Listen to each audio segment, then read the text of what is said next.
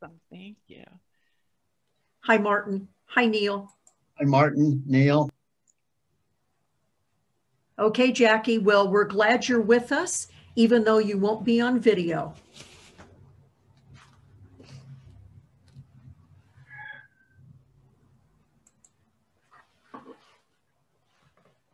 Laura, how do you want to handle questions that you may get? Do you want me to watch the chat and let you know when there's questions, or how would you like to do that?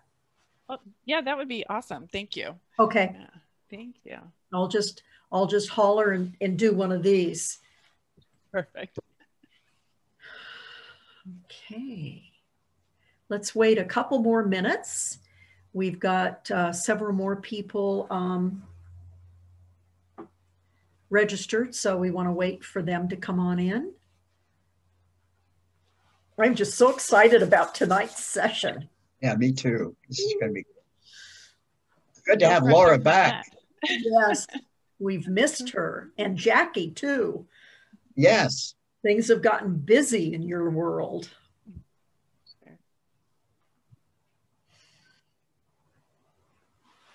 We should have some interlude music here. You know, I played some last week and then we flipped right over. I should put on some music. Let me see what I can find here. You may not want to hear what I have in my phone. Oh dear.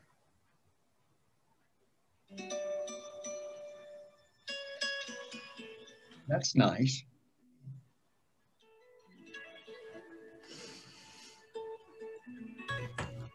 How about a little Grateful Dead? I don't think so, Neil. No. I'm too much of an old lady. I like the old standards.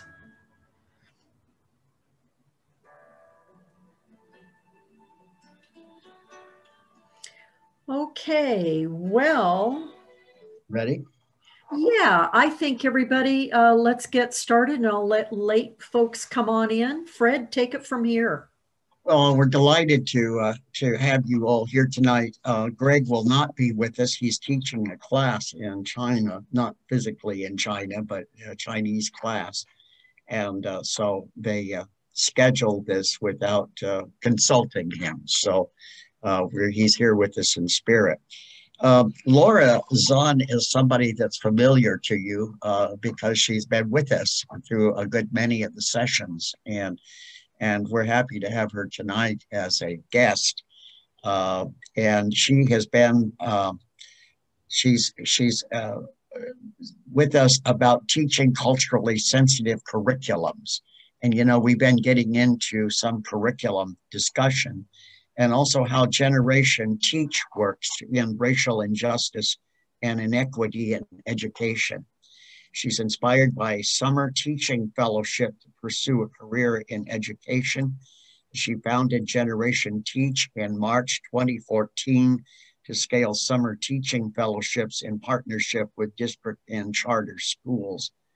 Former Breakthrough Teaching Fellow, instructional coach, executive and program director, national board member, and chief academic officer, Laura has served as a middle and high school teacher, a middle school principal, school improvement consultant, and with the New Hampshire Department of Education School Improvement Grant consultant.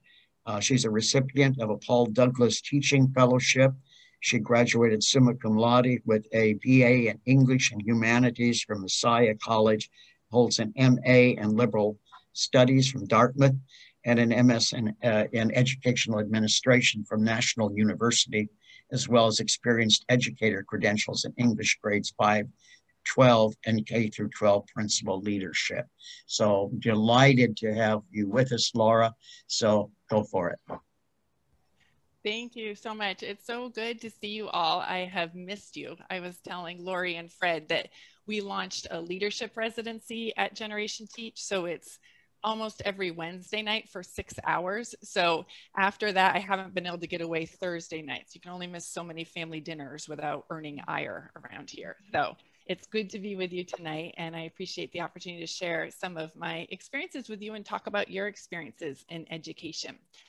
And as Fred shared, I've been in education for a long time. I was one of the kids who grew up playing school in the basement. You know, I went to first grade and I'd found my career. I went home and I let my brother know he was my student. So he's 2.5 years younger than I am. And every school vacation, after school, snow days, I saw these as great opportunities to teach him. I spent my allowance on workbooks for him and stickers to encourage his efforts. And he's over 40 years old now, and I don't think he's quite forgiven me for all the time I spent teaching him.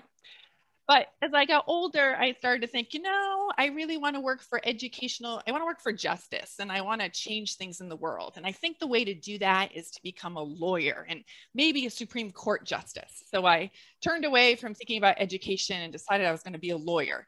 And the irony is that, of course, it was a teacher who taught me about the Supreme Court that inspired me to think about law. But I was putting education aside. I was going to go into law, and that would be a way to improve the world, until I got to be a senior in high school. And the summer after my senior year of high school, I was a summer teaching fellow. So I taught in a summer learning program for middle school kids for 6 weeks. I had my 6 kids in my classroom.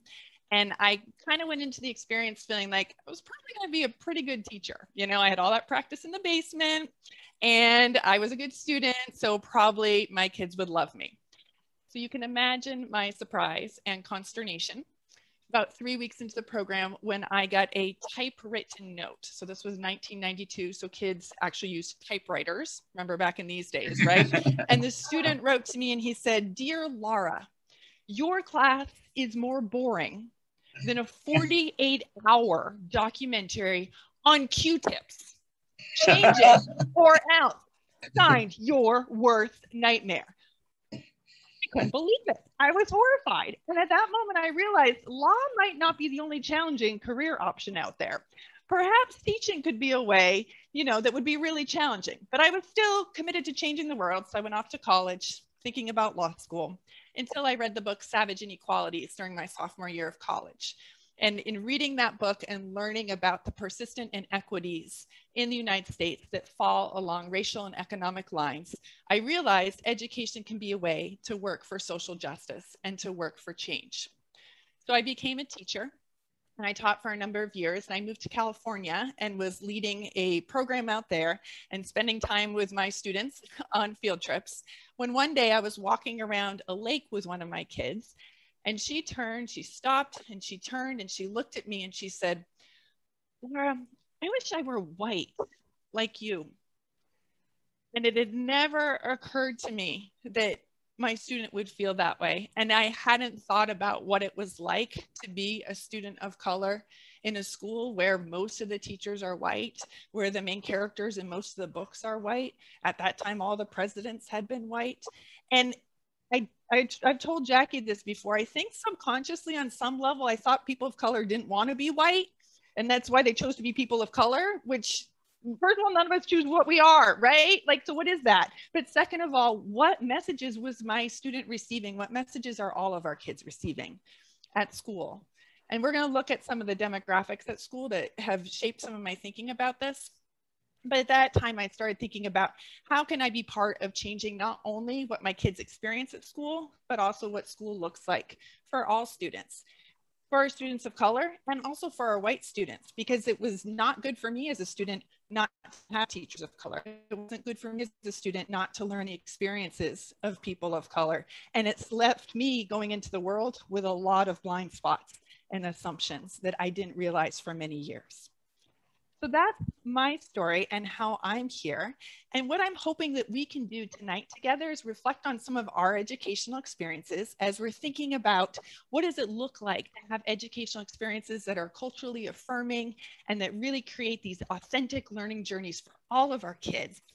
We're going to reflect back to our experiences, and then I thought we could spend some time practicing a couple strategies for continuing our learning journeys before reimagining what school could look like for all students.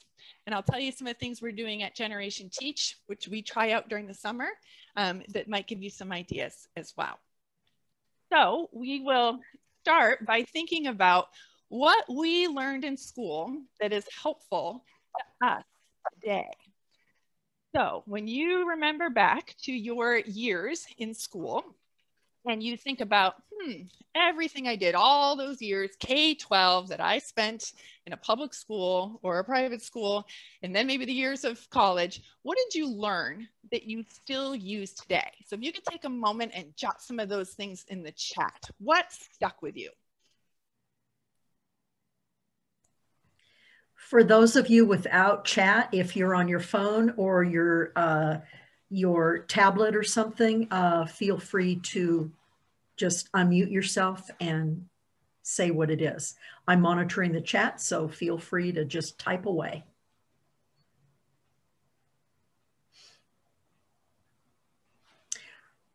Fred says journalism and civics. I know what I learned was the kind of teacher I did not want to be. And examples are important too, right? We learn from those. And if it's easier for people to unmute and say them, you can do that as well. Hey, Laura, while they're writing these, I'd like to ask you a question. So what happened to your brother? What's he doing today? Oh, I'm going to his house on Sunday. He's doing well, married with 3 kids, just doesn't want me to teach him anything. Jackie says she learned grammar, writing, and math. Jen says she learned, oh, Jen, good one, how to play fair, study hard, and participate in discussions. Wow, that was a good school district you had, Jen.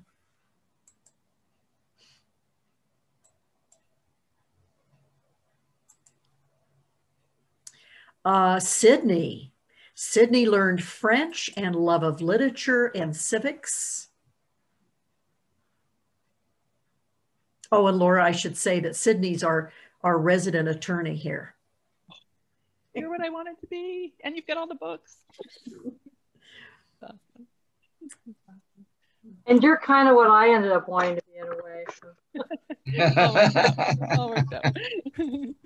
That's awesome.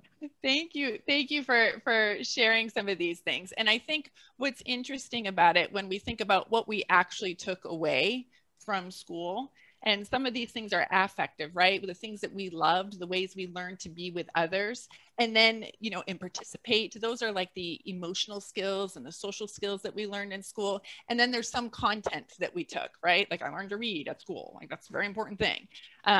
So we did this. So when we think about the purpose of public education, and I'd love for you to unmute and say your thoughts on this.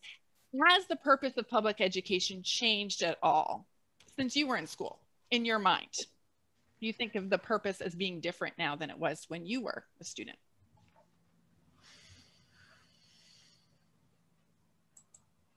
Carol says that she learned writing and penmanship and writing and getting ideas on paper. In grade 6, she learned how to help classmates write a classroom newsletter printed on purple dittos. Yes, those old mimeograph machines. Then journalism in high school. Yeah, I like that question, Laura, that you just asked us all. I don't know if the purpose has changed as much as the scope and the focus, perhaps. Laura, I need you to repeat the question because definitely. When Lori read what I wrote, then I forgot what you said.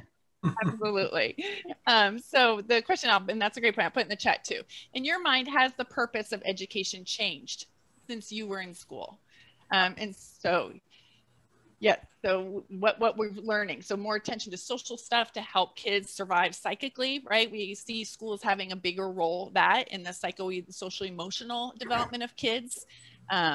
And then how have schools maybe created consumers instead of learners? Has that changed? What are ways that you feel like this is the way school should be now because the world has changed? Is there anything that's different in your thinking about the purpose of school now?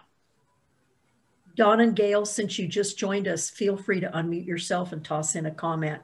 We're taking comments in chat or verbally. Do you mean just K through 12 or education as a whole? Let's say K through 12. Martin, did you have something? Yeah, I mean, I have I guess I start out with a fundamental problem with the whole concept of a purpose for education. I mean, it's that supports an inference that it's centrally planned and coordinated. And I don't see much evidence of that. I think it serves many purposes. And I mean, the thing that I think that's probably, from my perspective, that seems to be changed.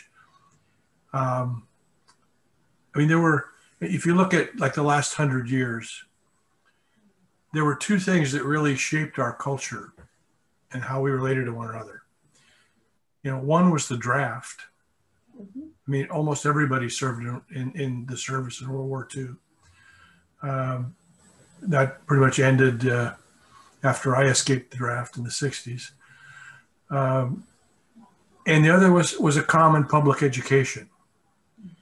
And I don't have any numbers to back this up, but you know, when I was a kid, education passed the culture for good and ill. We've pointed out lots of the deficiencies in what was passed to us. But now, again, I don't know the frequency, but we've got charter schools, we've got lots of people who are homeschooled, and I don't know what effect it has, but I have to believe that education is less effective at sharing the culture. And then we also, you know, we try through the legislature, we try to put all sorts of things on education that probably they're not well equipped to do. So I guess the question touches on an important issue, but I have trouble grappling with it. Thank you. Oh, that's very valuable, and I think it's really helpful to see, you know, your perspective of how it's shifted over the years as well as your experience. So thank you. Could I share one other thing? It's not 100% on point, but it's close. I don't know how many of you read the Statesman Journal today, but there's an article buried in the first section. Fed leaders agree economics has racial disparity problem. And what it goes on to talk about is how the whole field of economics has so few people of color in it that economic policies crafted by government add to the problems that already exist. And the policy that they pointed out was, during the last administration, there was a policy to cut off stimulus before any inflation was seen, when they saw indicators that there might be inflation. And the effect that had, that this administration is changing, is to cut off the benefits of economic recovery from the lowest income, most diverse elements of our society. They're usually the last in line to get any benefit from an economic recovery. And if you cut off the recovery too early, they're simply denied those benefits.